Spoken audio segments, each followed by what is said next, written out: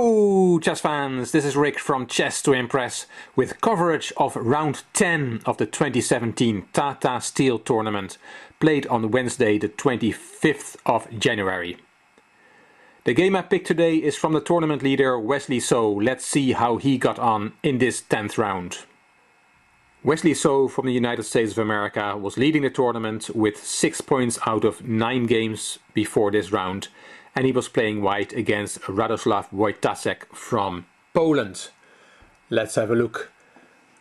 So opened c4, knight f6, knight f3, e6, g3, d5, and with d4 we are in a Catalan opening. Bishop e7, bishop g2, Wojtaszek castled, queen c2 and c5. A lot of pawn tension there in the center. So castled as well, knight c6, d takes c5 and d4. Wesley So afterwards said that this is a very complex line and he was not expecting any opening advantage as objectively black has a good position. It was then pointed out to him by the interviewer that it is like a reversed Grunfeld Indian opening, and after a while saw that and said that he hadn't realized that during the game, and he said, well, I like the Grunfeld with black, so to play it with white is not so bad. a3, a5. So commented that Wojtaszek is very good in openings and that he had made the best moves here. Rook d1, e5, and with a tactical point white develops the knight to c3. That knight of course cannot be taken because the pawn is pinned. The rook would be attacking the queen. And here Wojtaszek took on c5 with the bishop. He started to use a lot of time here. Another option that Wesley So showed after the game is knight d7 to take on c5 with the knight. He showed this variation: knight a4, knight takes, bishop takes, and then knight g5, checkmate alert on h7. So g7, g6, and then knight e4, and So thought that black should be completely fine here. But okay, Wojtaszek took on c5 with the bishop. So played knight d5, and here Wojtaszek played h6. He does not want a knight or a bishop to come to g5. Bishop d2 from Wesley So. Wojtaszek played a4 here. Wesley So showed that knight takes d5 would not have been a good move because of c takes d5, queen takes d5, and now a very nice move, knight g5. Yes, h6 was played to avoid a piece coming to g5, but here it comes to g5 anyway. Checkmate alert again, and at the same time now the queen is suddenly attacked by the bishop on g2. So this is very good for white. He can still play d3 as Wesley So showed, but then after e takes d3, white is better. So a5, a4 was played by Wojtaszek, bishop b4, and Wojtaszek took the bishop. A takes b4, knight takes d5, b takes c5, and knight b4 attacking the queen. Queen e2, knight back to c6, and now comes a move that Wojtaszek afterwards said he had missed, which is the move b2, b4. And that pawn cannot be taken by the a pawn en passant, because then the rook on a8 is hanging. Here Wesley So said that probably bishop e6 would have been the best move. It attacks the c4 pawn, while the white queen is busy defending the b4 pawn. and black should be completely fine here. Instead, after a long think, Wojtaszek played queen e7 instead of bishop e6. Queen b2, and Wesley So explained his plan. He has two possible plans. One is rook a1 to a3 and rook d to a1 and put pressure along the a file. Another plan is with knight d2 and b4, b5.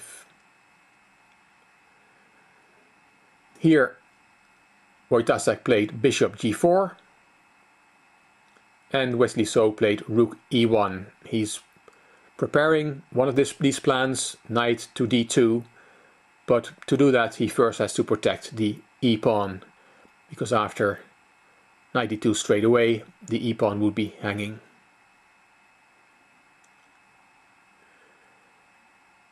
Wojtaszek played rook fd8. If he had taken, Wesley So showed this, if he had taken on f3, then Wesley So was planning to take back with the pawn. And he said, I'm going to follow that up with f3, f4 to open up the diagonal for the bishop on g2. And he said those black pawns, they don't really go anywhere. He wasn't too worried about the strong central black pawns that black has.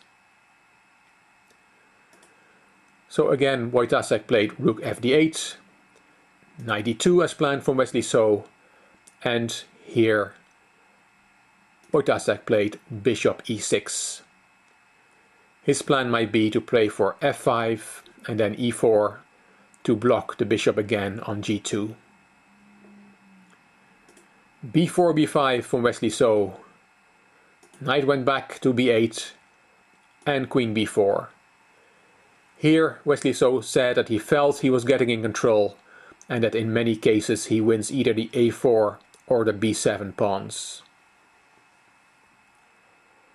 f7, f5 from Wojtaszek. He has to find some counterplay in the center. And knight b3. After f7, f5, Wesley So first said he wanted to take on a4 with the rook, but then when he spotted knight b3 he was very pleased. The point is that black can't do much in this position. You cannot play knight d7 because that will cost the b7 pawn.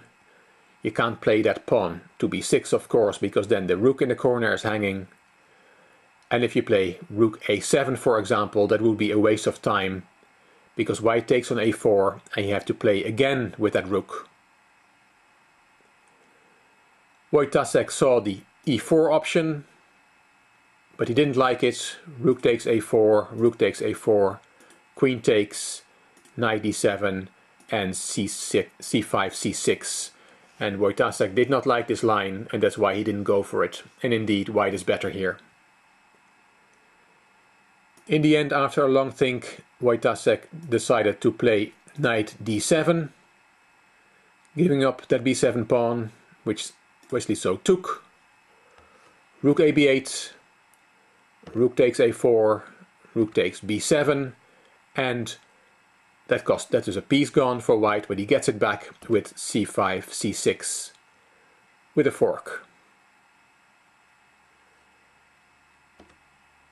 Queen takes b4, rook takes b4 and rook c7.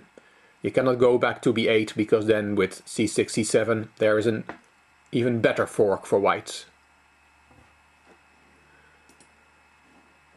So rook c7, c takes d7 takes the piece back, rook takes c4, rook takes c4, bishop takes c4, and the very strong rook c1.